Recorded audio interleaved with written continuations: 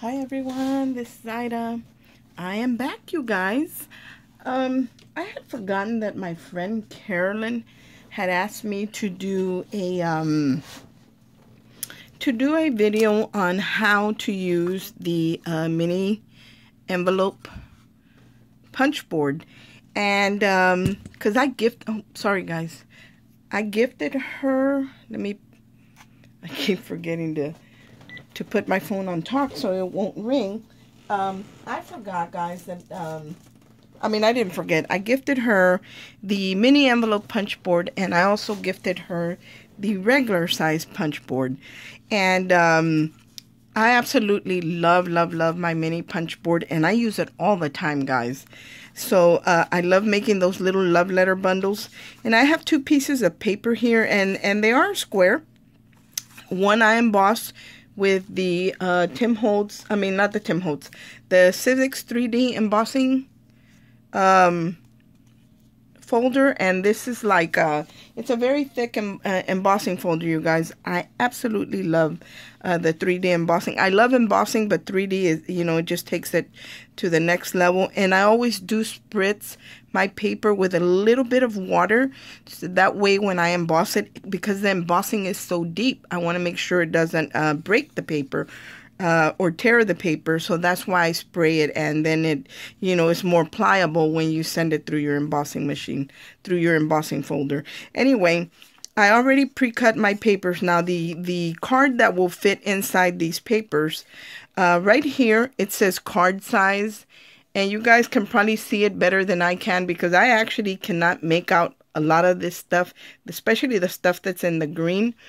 And I had to snap a picture of it, guys. So when I'm making an envelope, I have to go back to my photos, and I really need to print it out and tape it to the bottom or something, because of being that green color, and then the white or the cream, you can't really make out the numbers that well, especially when you get to be my age. You don't get to see, it's hard to see.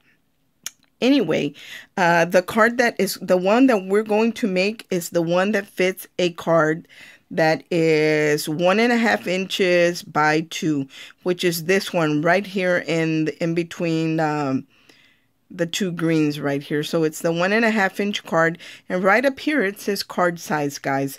So for the card size that measures 1.5 by 2, we're going to need, right here it says paper size. So you just go down the line. So if we're making the 1.5 by 2 card, then we need a piece of paper that measures 1 3/8.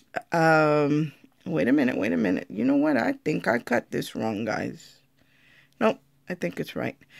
We need a piece of paper that measures 3 1/8 by 3 1/8. You need a square. And we're going to score it at 1 3/4. So it'll tell you right here the card size, the paper size, and the score lines. That's what all these numbers mean. So the card that will fit in the envelope will be 1.5 by 2. The paper piece that we need to make the envelope has to be a 3 1/8 by 3 1/8 square, and we have to score it at 1 3/4. So, sis, I hope that I'm explaining this where you understand it. And I'm just going to, what I'm going to do, I usually don't use the little score tool that comes down here. I use this one by We Are Memory Keepers, and that's the one I like to use. And all I'm going to do, sis, and I'm going to turn it sideways. So I'm going to find right here, I'm going to find the 1 3/4 mark, which is right here, 1 3/4. I'm sure you can see that, especially the closer I move it up.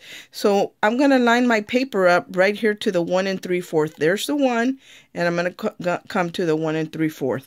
And I'm going to line up my paper. I hope that I am in frame.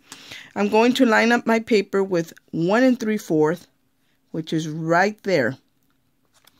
You can see that my paper is lined up right there at the 1 3/4. And all I got to do, sis, is I got to punch it. And then I'm going to take the score tool and see this little groove?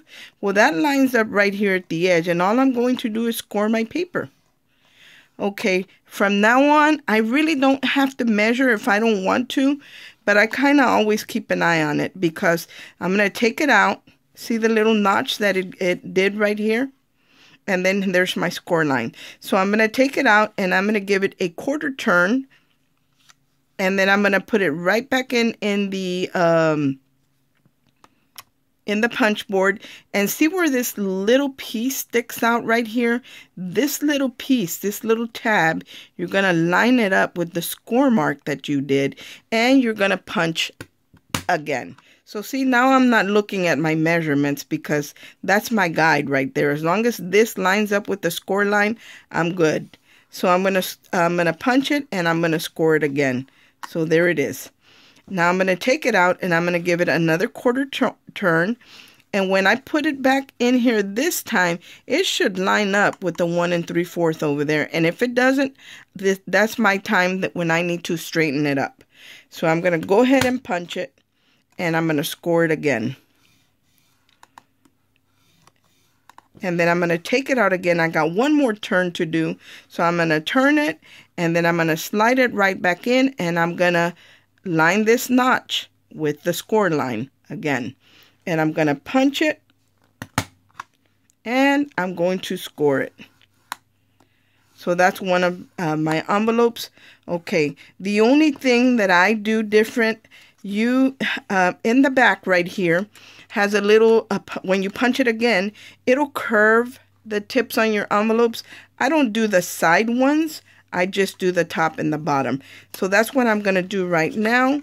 I'm just going to put it in there, and you can tell which is the lengthwise because of the score marks. So I just do the top and I do the bottom, and I don't bother with the side flaps because you're not going to see that. So that's one envelope right there, and I'm going to go ahead and prepare my other one. And what I'm going to do with this one, guys, I'm going to flip it with the raised part facing down. And I'm going to hopefully be able to slide it in here. Oh, it's going to be a little difficult, guys, because of the embossing. But again, I'm going to line it up with 1 3/4. And I think this is going to make a pretty envelope. And I'm going to do the same thing. I'm going to score. There's my score line. I'm going to rotate it and line up that score mark. And there it is lined up. Punch. And I'm going to score. Whoops, it moved. I'm going to score. I'm going to rotate it again. And this time when I slide it back in, it should line up. It's kind of a little hard to do, guys, because of the 3D embossing on here. So it's giving me a little trouble, but it is doable. So I'm going to make sure that this is lined up here. And if I want to be doubly sure, I want to make sure that right here it lines up with the 1 3/4. And I'm going to punch again. And I'm going to do my score line right there, and we have one more. And with this one, all I'm going to do is check that my score mark is lined up with the little notch right here, and I'm going to punch again. And I can see right here that it is correctly lined up, because if it wasn't, then the score mark would either be way over here on this flap or way over here on this other flap. So that's pretty much how you know once this edge is, this corner edge is lined up with here, you know that you're right. Anyway, so this is the other one. Again, I'm going to do the same thing. I am going only to punch the top and the bottom. So I'm just going to slide it in there, punch, turn it around, and punch. There. So I'm going to move this out of the way, move these little bits out of the way. That's all it is, sis. You look at what size of card you want to make, and then here are the measurements for the how to cut your paper and where to score, where your score line, where you start your score line. So I'm going to move this out of the way, and I hope that I explained it well enough. If not, we can give it another go. So all I'm going to do here, because I can see the score marks, I'm just going to crease it. Look at how pretty this envelope is with the 3D embossing folder. And then I'm going to fold it here. And that's all there is to it. And then I'm going to add my wet glue. Especially, I'm going to add wet glue to this, guys, because it is, and not all the way to the tip, because you don't want it to close, especially because it is embossed. Because it's embossed, you want to make sure to use some type of wet glue, because that way it'll adhere. Sometimes when you use tape or something, it won't adhere. And so because of the embossing, so you want to make sure that. Added a little too much glue there. And I want to make sure this is glued down. So just make sure that you have plenty of glue. Usually you really don't have any trouble, but because I chose to emboss this, that's where the trouble comes in. But see, I didn't bring it all the way up to the tip because I don't want to close my envelope. I want to be able to slide my little note in here. Look how pretty this is. Oh my goodness, that's pretty. So there's one envelope, sis. And of course, if I wanted to close it, then I would just fold it right here. And there is my envelope. But I'm choosing not to close it for now, and I'm just going to leave it open like that. So there's one. So let's put the other one together. Here's the other one. Again, I'm going to do the same thing. I'm just going to turn the flaps in, and you can use either a bone folder or just fold it in. So I'm going to turn it all in where the score marks are, and then the bottom piece also. And the top, I'm just going to leave it open like that. And again, I'm going to just take my wet glue. And I usually do use wet glue, guys. I don't use any tape to do these. I actually, my preference is wet glue, to be quite honest. And I'm going to just close it there.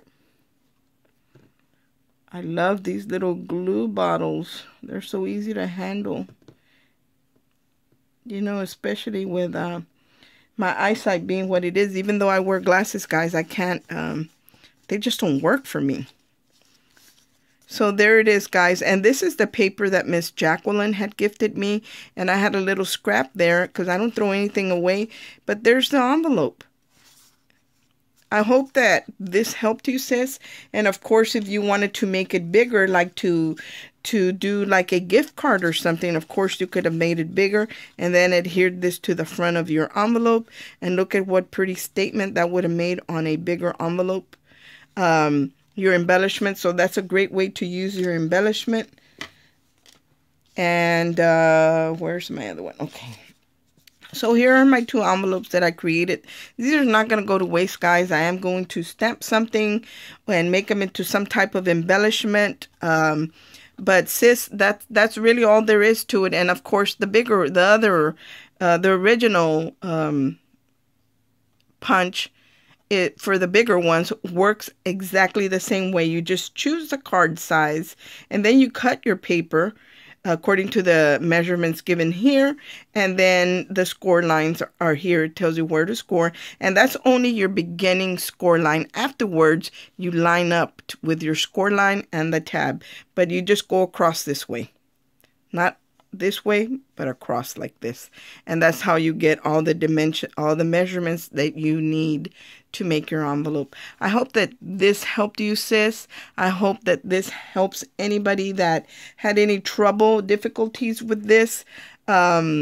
It's really easy to use, and I'm sure there's a lot of videos out there, guys, but my friend asked me if I would do one, and I always try to help whenever I can.